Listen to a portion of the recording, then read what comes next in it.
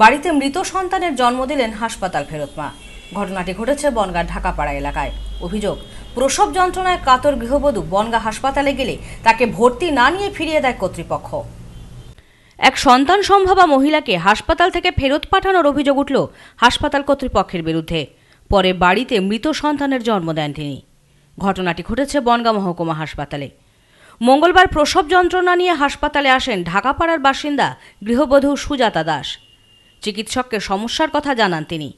পরীক্ষা নিরীক্ষা করে চিকিৎসক জানিয়ে দেন কোনো সমস্যা নেই, তাকে বাড়ি চলে যেতে বলেন। কিন্তু সমস্যা বুঝতে পারায় বাড়ি যেতে নারাজ ওই গৃহবধূ। অভিযোগ, এক প্রকার জোর করে তাকে বাড়িতে পাঠিয়ে দেওয়া হয়। তারপরে থেকে আলট্রাসোনোগ্রাফি করার পরে আগের থেকে বাচ্চা হচ্ছে না। 4 মাসে ডেকে বলছি যে আমার বাড়ির গার্জেনকে ডেকে দাও, আমার বাচ্চা হচ্ছে না। কোনো আয়ামাসি বলে কি বাইরে বাড়ির গার্জেনের কথা শুনবো না।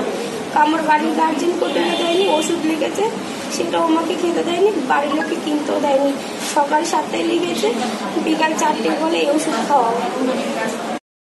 এর 3 ঘন্টা পর বাড়িতেই মৃত পুত্র সন্তানের জন্ম দেন সুজাতা দাস।